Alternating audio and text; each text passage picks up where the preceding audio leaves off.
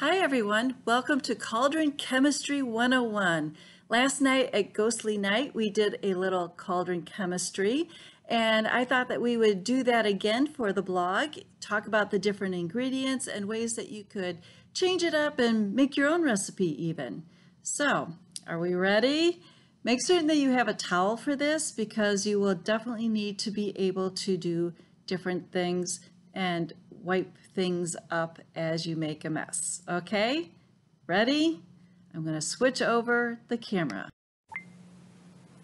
Okay, here's the recipe that we were using. It's a wonderful potion and you can do a lot of different things with it. The first thing that you're going to need is, of course, a cauldron.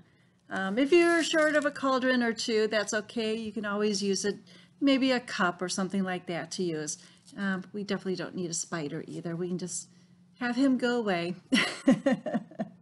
Okay, once you have your container, and in our case it's going to be a cauldron, we are going to want to add in our spider venom, which is just bubbles.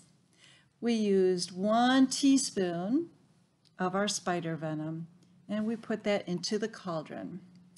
Next, we wanted to add in some fairy dust because fairy dust is always fun. And of course we used glitter for that. We also used some ground unicorn horn, which is more glitter. And then our starlight that we used are 3 red stars. And that all went into the cauldron.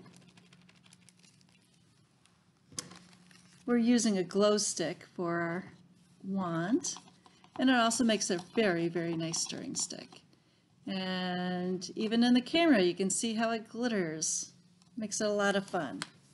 Okay, the next ingredient that we had was crushed moonstone. Can you guess what that's going to be? It's going to be this white powder, and the white powder is actually baking soda. I've also included about a 1/4 teaspoon of some powdered paint, which is pink, and that I was calling dried dragon's blood. Certainly sounds more fun than just powdered paint. Anyway, in that goes. And we want to stir that up as well. One of the reasons why we put in the soap at the bottom is that we're able to mix it up so it doesn't stick all on the bottom, because you can kind of see how it cakes, right? Okay, so we're going to clean off our wand here, because you have to have a clean wand, and then add in our next ingredient, which is a squirt of eyes of newts, which is actually tears of eyes of newts, which is actually coloring, paint coloring, and we're adding it into a special elixir of mine. Can you guess what that might be? If you guess vinegar, you guessed correctly.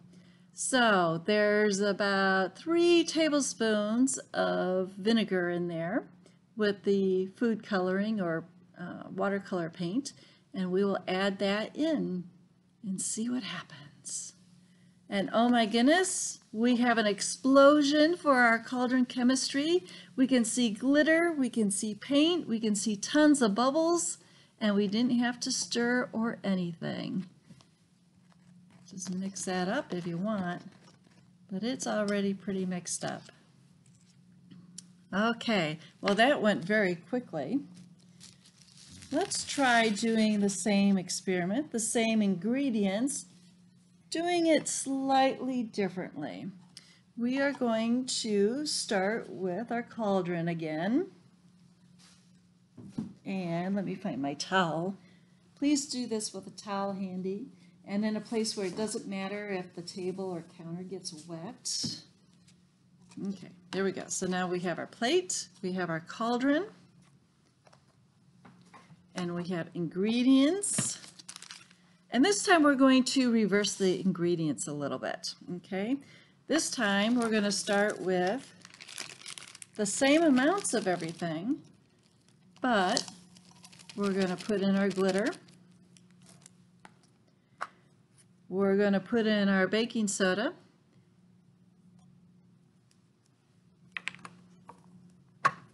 And we are going to put our soap, our bubbles, oops, there just isn't much in there. Here we go. There we go. Into our vinegar. So let's see what happens this time. Pour that in, and oh my goodness, look at that. We have an explosion. That went at a fast rate there.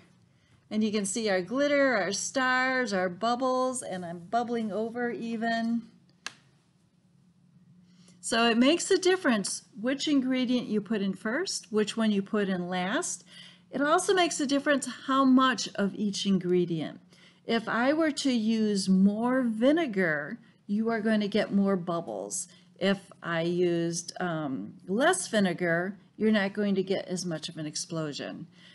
This recipe has only 1 tablespoon of baking soda to 3 tablespoons of vinegar. That's actually, it should be more like maybe 6 tablespoons of vinegar, but since we have a very little cauldron and a very little area that I wanted all that liquid to stay in, we tried for a much smaller explosion. So there you have it, Cauldron Chemistry 101. I hope you had a lot of fun with it. Thanks for joining me.